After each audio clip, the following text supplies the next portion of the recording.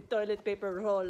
Somebody in one of the classes says, Care, I literally found you because of the toilet paper roll and you're not talking about it. Let's go. And I'm like, oh my God, you're right. So somebody asked me about the wrists and I'm like, oh, I got a great drill.